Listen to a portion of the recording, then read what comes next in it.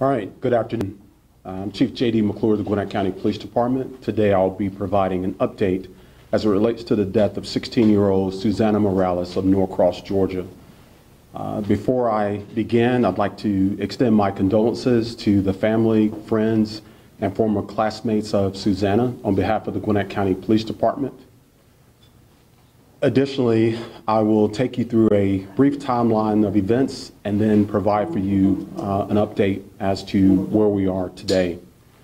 On July 26th at approximately 6 p.m., we know that Susana Morales left her home on Santa Ana Drive in Norcross and walked a short distance to the Sterling Glen apartment complex on Indian Trail Road. There, she met with her friend for about 4 hours, and at about 10 o'clock, she began her trek back to her house. We know that between 10 and 10:30 p.m., Susana had an interaction with an individual and ultimately was not seen or heard from again. This case was immediately assigned to our Criminal Investigations Division, who worked diligently on this case and followed up on a number of leads and tips. However, those leads and tips did not come to fruition. We know that on February the 6th, a citizen who was walking in the area of Drowning Creek Road and Highway 316 happened upon skeletal remains. The Gwinnett County Police Department sealed that crime scene, the Gwinnett County Medical Examiner took custody of those remains, and they were positively identified as having belonged to Susana Morales. The following morning, February 7th, we brought out a large contingency of police personnel and conducted a methodical and meticulous search known as a grid search. And during that search, we located a firearm that had been reported stolen on July 27th. This is the same day that Susana was reported missing. That firearm we traced back to a 22-year-old former Doraville police officer named Miles Bryant. Bryant then became a person of interest in our case. We continue investigating, and on February 13th, we secured warrants for concealing the death of another. Since that time, our criminal investigators have been working this case continuously, and we have reached a threshold to where these charges have now been upgraded to felony murder and kidnapping charges. I would like to thank the Gwinnett County District Attorney's Office for their assistance, along with the Doraville Police Department. And at this time, I'll take any questions that you may have. Is it possible that Ms. Morales was raped? There was mention of that earlier. There is a possibility, and one of the things I really want to do now is talk about the timeline, okay? Recall my earlier statement.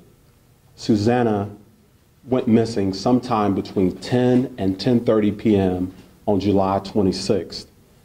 Our investigation has revealed that she died, we believe, sometime between the time she was taken, between 10 and 10:30 and 2 a.m. on the morning of the 27th. You'll recall she was reported missing on the morning of July 27th at 9 a.m. So by the time she was reported missing, we have every reason to believe that Susana was deceased. Can you talk about the possible relationship between Morales and Bryant? Have you been able to make any sort of connection? Did they know each other? Was he the person who approached, or you said that there was an individual? Just talk about Correct. What relationship, if any.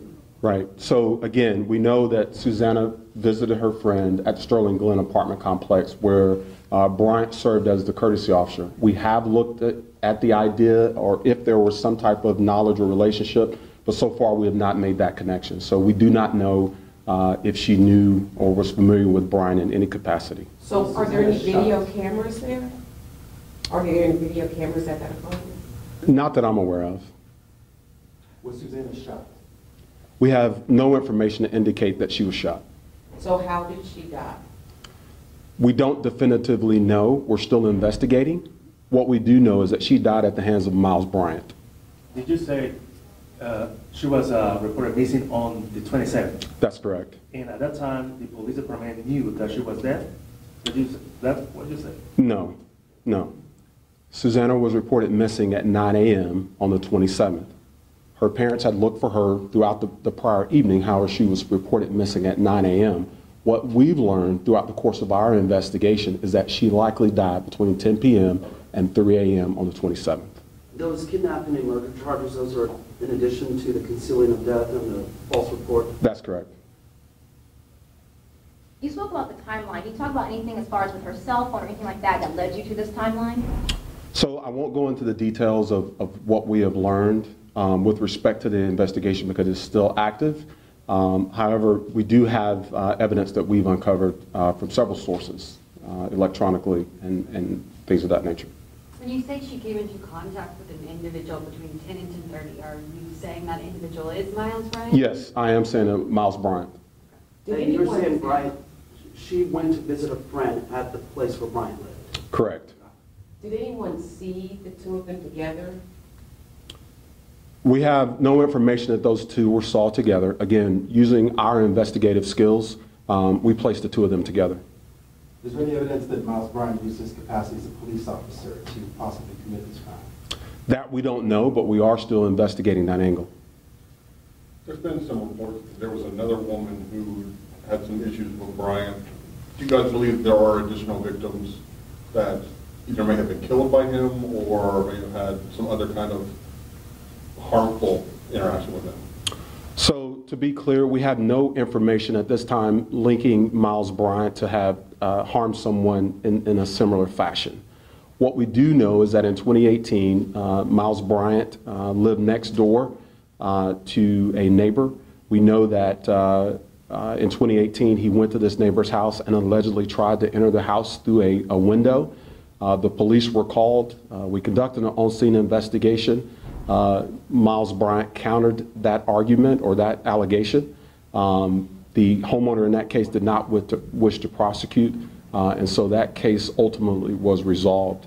There is a 2022 case, December of 2022, in which Miles Bryant visited the home of an acquaintance. We believe that he may have tried to enter a residence, and we're conducting an investigation on that case. We do believe that warrants are forthcoming. Those 2018 and 22 cases, were they the same apartment complex where he lived? No, they were not. The one in 18. I'm sorry. Go ahead, ma'am. We received a press release on the 31st asking for, or pretty much offering a reward for any information Correct. on Morales. What kind of sparked that press release? If she had been missing since July 27, why did that press release just randomly get sent out? Right. I wouldn't necessarily call it random. Throughout the course of our investigations, issuing lookouts and bulletins are standard fare within our investigation. So it certainly wasn't random. There wasn't anything in particular that sparked that release. Again, we're always looking for information from the public to aid us in our cases. The Hispanic United Alliance has been very critical of you all, saying you don't take crimes against Hispanics seriously. What do you say to it? First, I take exception to that assertion. The Gwinnett County Police Department has a long track record of providing professional law enforcement services in our community. We value the human sanctity of life, and our mission is to provide professional law enforcement services in an unbiased and compassionate manner to all our citizens, and that's what we do. You know, I'm sorry. Go ahead, as a sir. police officer yourself, to know that, you know, a police officer has been charged with this kind of crime, what sort of feelings do you have on the fact that you have a trusted member of the community who's held in high regard, accused of a crime like this? Well, first of all, this is an unspeakable tragedy. This type of crime at the hand of a law enforcement officer evokes anger, even within the ranks of this agency. To your point, police officers should always be pillars of trust. And I do believe that the overwhelming majority of the hundreds of thousands of law enforcement officers in this community are honorable and decent human beings. It's a shame that Miles Davis was able to get in the ranks of law enforcement, but I am happy with the department's response in terms of bringing him to justice. Are you able to talk about... Maria Brand, the mother of Susana Morales, Yes, was ma'am. waiting for many answers. So, as a Hispanic journalist, how we can give some answers to this mother who is waiting for more details about her daughter's death? Right. So our criminal investigations, the lead investigator is in direct contact with the Morales family. And we have been in contact with the Morales family since she went missing. So that information has been readily provided as well as updates in this case along the way. I'm sorry, sir. Go ahead. Did you mention about the motive behind this crime? The motive? I don't want to speak to motive at this time. Again, we're still investigating. Do you know how are you able to determine that Miles Bryant filed a false report for his gun stolen? Couldn't he argue that the person who stole his gun might be responsible for this crime? So I don't want to speak to Miles Bryant defense. I can't speculate on that. However, we have a very solid case, and we're very confident. Do you believe he acted alone? At this point, there's no information to indicate that anybody else was involved. Can you tell us about any kind of red flags during, his time as an officer? Right. So I will have to refer you to the Doraville Police Department for that answer. I do not have that information readily available. Because he lives so close to Susana, do you believe he might have been watching her for a period of time before this incident happened? It's entirely possible. I can't say that definitively, but it's possible. I'm sorry. Go ahead, sir. When and how the Gwinnett County Police Department make a link between Susana Morales to Miles Bryant? Is your question, how did we make the leap? Yes. Or how do we make the link? Yes. When and how? Again, I'll take you back to the work we did at the crime scene. Just a phenomenal job investigating and locating that critical piece of evidence. We located a firearm, as I mentioned before, that Miles had reported stolen. At that point, he became a person of interest. So we began watching him and watching his activities. Our investigators were able to uncover information that directly linked Bryant to this crime. Go ahead, sir. So far, the Hispanic community is very cautious about what the Gwinnett County Police is doing. There are comments, for thousands of comments in social media, not just in Spanish, also in English, about what the Gwinnett County Police is doing and the relationship with the Hispanic community. What is trying to do your office to help to build up this relationship? Because right now it's really, really bad.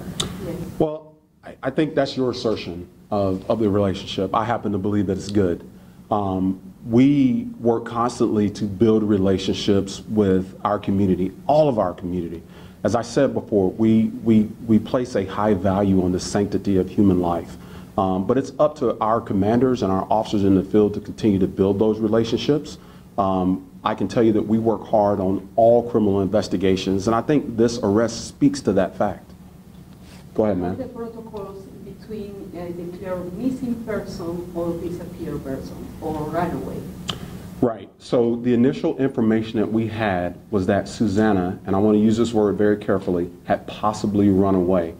Regardless of that fact, a lot of our initial investigative steps to locate a person are very similar. So again, this case was immediately assigned to an investigator, and they began following up on leads trying to locate Susana. So what are the next steps in the case? You mentioned that you're still investigating. So does Miles have an attorney? Or where do we go from here? So again, the criminal investigators continue to work and build their case. We continue to work hand in hand with the district attorney's office. That's a very important part of our process. And then ultimately, this case will play out in the courts. He'll have essentially his day in court. I'm sorry. Go ahead, sir. Yeah, I wanted to clarify about the apartment complex. You kind of mentioned it both ways. Did he all live and work there as an officer? Yes. So he lived at the Sterling Glen apartment complex, but he also worked as, my understanding, as a security officer. So he may have carried out security details on behalf of the management there. And when he worked there, did he wear his Doraville uniform? That I don't know. I might have missed this, but do you have a location of where this murder might have happened? I do not. We're still working on it. This weapon that was found, had he reported it stolen before or after she had gone missing? So Susana was reported missing at 9 a.m. on the 27th. I believe Mr. Bryant filed the stolen weapon report, which was a false report of a crime, sometime around 11 a.m. on the 27th. You talked about the relationship with the community. Obviously, having a police officer killing somebody is not great for that relationship. How do you, keep the public's trust if you have someone wearing the uniform committing a crime like this. Right. So again, as I said earlier, we work hard to build relationships in the community. When you have an event like this happen, tragic loss of a young, beautiful girl at the hands of a law enforcement officer, there's no doubt that some of that trust is going to be broken. However, the challenge for us and the law enforcement community as a whole is to continue to build those relationships and build those contacts. Does anybody else have any other questions? So you just mentioned trust. Are there going to be new trainings? What are y'all going to do to make sure that this hopefully doesn't happen ever again? The Gwinnett County Police Department we've done what we needed to do here. We've met our mission. We've solved this crime. And I don't want to just have us reduce that as just, something marginal. That was an exhaustive and extensive investigation. And so I'm really proud of our personnel for putting this case together. In terms of standards, I think the Gwinnett County Police Department has the highest standards for our employees. And I'm sure the Doraville Police Department will likewise address their policies and procedures as well. Do you believe, Bryant, the gun you found, do you believe you used that to kill her? As I said earlier, I don't believe that she was shot. That I can't tell you. You don't believe she was shot? I do not. I don't have evidence, or the medical examiner's finding was that was the case. So we don't believe that was the case. Do we know the manner of death? We're still investigating. You mentioned though that there was a gun I'm sorry. was found at the scene where the body was found. Is that correct? In close proximity, yes, sir. There were some situations that she was dumped there naked. It was true, or was it the condition when she was? I won't talk about the condition of Susana's body. You may have mentioned it already, but was the weapon his service weapon or personal? It appears to have been a personal weapon. So what role, if any, there was just a gun that belonged to him that was found near her body? Correct. But you don't think that it had anything to do with her death? We believe that Miles was armed at that site. We believe that at some point he may have simply lost the weapon there. Okay? Is this a handgun or like a rifle? It's a handgun. Final questions, anything else? Any idea how long her body was there? I just, with it being half a mile away from her residence and she was already reported missing, what took so long to find her body if it was only half a mile away from her home? Well, it was certainly not a half a mile away. It was numerous miles away. We're talking about from Norcross, Georgia to Lawrenceville, okay?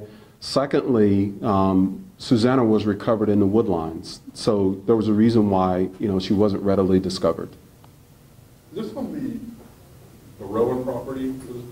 I'm unfamiliar, sir. There were some indication that the police was trying to get dental records from her, from the mom, and then before the body was discovered. The police has any clue at that time that the body could be in the wooden area when the dental records were requested? That's Sorry. a procedure. I'm sorry, sir. Standard procedure on a missing person. Okay. Any chance, or do you know if he used this gun to lure her into any We do not know. location? We do not know. That 2018 case, was that at Sterling Glen, or is that going to be another apartment complex? No, it was a family residence. Was that in Norcross as well? I think Lilburn. And the last question is, was the police capable to find out the body because the police pinned his phone, Miles' phone, and they tracked his movements?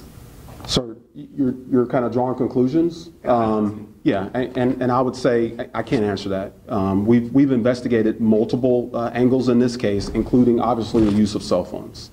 What can you be your message to our community if we have a missing girl in our home? I think obviously call the police immediately. Let us get out. Let us begin working that case. I think one of the important things to remember with family members and friends is that if they have key information about the whereabouts of a loved one, then we need those people to come forward and help us during those cases.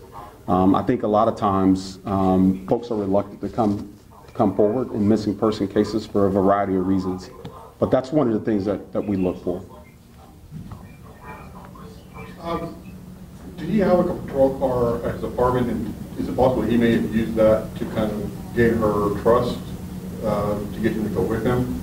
So I would be speculating on him attempting to develop any type of trust. He was issued a patrol car that he took home daily. So. Thank you guys very much All right. for coming.